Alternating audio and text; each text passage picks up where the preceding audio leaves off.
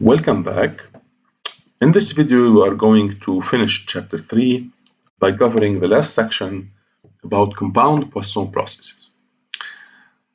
But as an introduction, let us consider a very important case, the case of a sum of a random number of independent random variables. This was a question in the graded project number 2, where you were asked to simulate such random variables in some particular cases. So we have here a non-negative integer valued random variable capital N, and we have a sequence Zi of independent and identically distributed random variables that are also independent of N.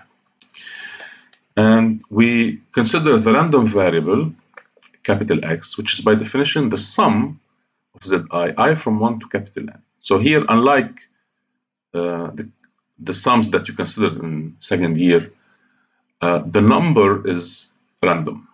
The number of random variables is random. Okay. So, and of course, we set if n equals 0, we set just x equals 0. And this is important for an actuarial science because an insurance company may use such kind of random variables to model the total claim the company has to pay. So, for example, if n represents the number of car accidents in a year, and z sub I represents the claim of accident number I, of course, we assume that the claims are independent. Then x, this total sum of the claims, is the total claim that the company has to pay overall. Okay, so estimating this random variable is very important for an insurance company. And so let us establish two important properties. In general, the distribution of X is hard to compute from the knowledge of the distribution of Zi. Okay? So this is why we usually do Monte Carlo simulations to simulate this kind of random variables. However, there are two important properties giving the expectation and the variance of this kind of random variables. Okay, the first equation is known as Wald equation. It's very simple to state. It says that the expected value of x is just the product of the expected value of n and any one of these independent random variables zi, z1, z2, anything. And you have a similar formula for the variance. The variance of x is the sum of two terms. The first term is the square of the expectation of z1 or zi times the variance of n plus the variance of any one of these random variables times the expected value of n. So I'm going to prove just equation 1 that you were asked to check actually in the project by using the important notion of conditional expectation, okay, that you learned in last semester. And for the second one, you can see the proof, for example, in the notes of Hélène Guérin that are available online. Okay, so, but it's the same principle. So, of course, x is a function of n, so it's natural to condition on it. So we compute the conditional expectation of x given that capital N equal to some non-negative integer small n. Okay, so here capital N is the random variable and small n is just a number. It could be 1, 2, 3, 0. So we just plug x, replace x by its values, the sum from I equal 1 to capital N, so capital N is random, but we condition on the event that capital N takes a fixed value small n. So therefore, we can replace the capital N by small n.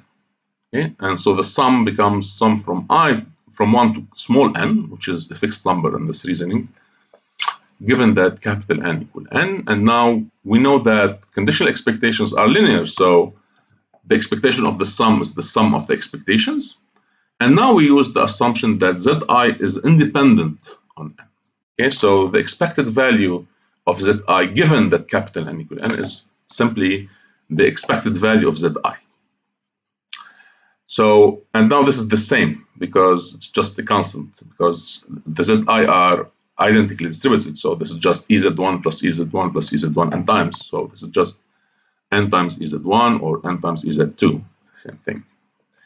So, and by some properties of the conditional expectation, we can conclude that the expected value of x given the random variable capital N is simply the expected value of z1, which is a constant here, times the random variable capital N. So it's just a multiple of the random variable N. Of course, the conditional expectation is a random variable, okay, not a number, unlike the unconditional expectation. So ez1 is just a constant, but e of x given N is a random variable, okay? But we know that the expected value of x is the same as the expected value of the conditional expectation of x. This is a fundamental property of expectations.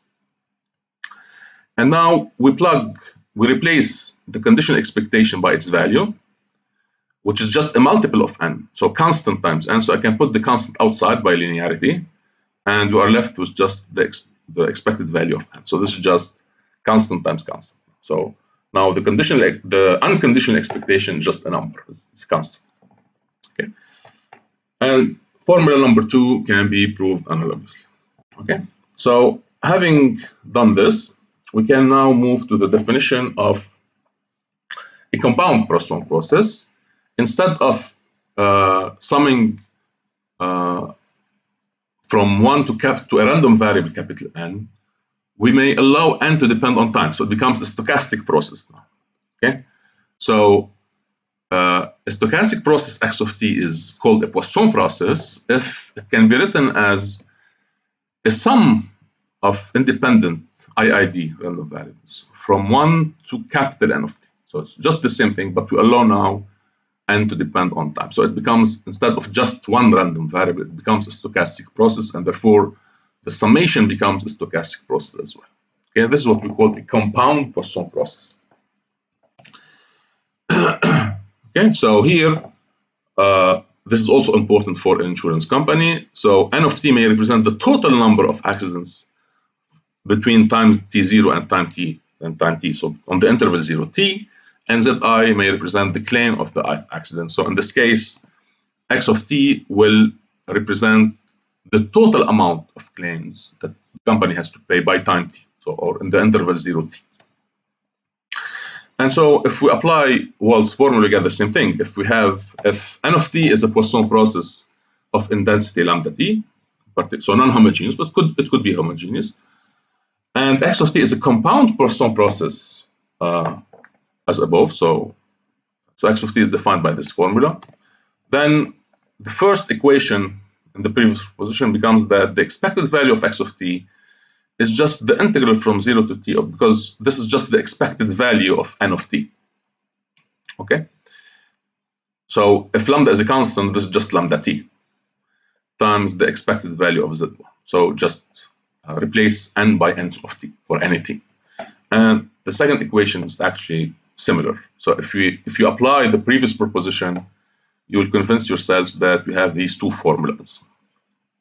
And now I'm going to give an example where we will apply these two formulas. So suppose that car accidents happen according to a Poisson process with intensity 2 accidents per week. And suppose that the claims of accidents are independent and follow an exponential distribution with rate 10 to the power minus 3. So the mean value is 10 to the power 3 in this case, because it's 1 over lambda. Find the mean and standard deviation of the total amount of claims during a year. Okay, so if n of t is a Poisson process of intensity 2, so constant, homogeneous, and zi is the claim of accident number I, and x of t is the total amount of claims, then the total amount of claims is just the sum of each individual claim. Okay, so zi, by assumption, follows an exponential distribution with parameter 10 to the power minus 3, and just x of t is the sum of all these small contributions. Okay, so x of t is a compound Poisson process, and therefore, here it's easy to compute. In order to apply the previous formulas, we have just to compute the variance and expectation of each zi. So as we said, since zi follows an exponential distribution of rate 10 to the power minus 3, then the mean value or the expected value of zi is just 1 over 10 to the power more. So it's just 1,000, and therefore the variance is the square here in this. So it's 1 over lambda squared, as you know from a previous probability course. So the variance of an exponential distribution is just 1 over lambda squared. So it's 10 to the power of 6. Therefore, the expected value of the square of zi is just the square of the expectation plus the variance, because the variance is just EZI squared minus EZI to the square, as you know. So it's 2 million. Therefore, the first formula, so here, since lambda is constant, so it's just the integral from 0 to 52, because 52 weeks in a year, there are 52 weeks in a year. So it's just the integral from 0 to 52 of 2 dx. So it's just 2 times 52 times the expectation of zi, which is 1,000. So we get $104,000. So this is the expected value of the total claim in a year. Yeah, this is the amount that the company has to pay on average. And if you apply the second formula, so here again, the integral is just 2 times 52. And we can, inside the parentheses, we have just either EZI squared, which is 2 million, or the same thing. It's just the variance plus the expected value squared. Okay, so these two are equal. So it's just 2 million. So we get 208 millions. And when we take the square root, we get a standard deviation of about $14,000. Okay. So this concludes the example and this short video, and therefore the whole chapter. Thank you for your attention, and in the next video I'm going to explain practicum number 7 about simulation of Poisson processes.